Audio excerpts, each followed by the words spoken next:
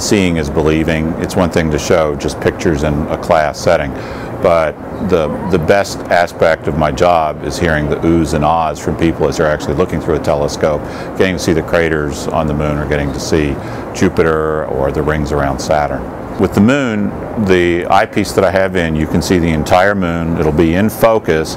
You can certainly see the curvature, and you can see along the terminator, which is the dividing line between brightness and darkness, is you'll see a variety of craters of different sizes and shapes.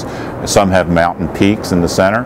We'll also see some of the smooth maria that Galileo thought were oceans.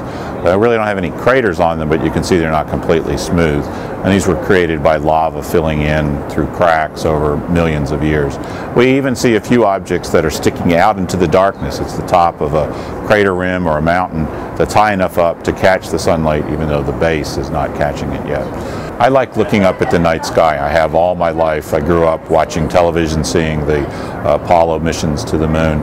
And now I get to look up at the moon, planets, stars, even distant galaxies. And it's just exciting to me to see such a variety out there. All of it interests me.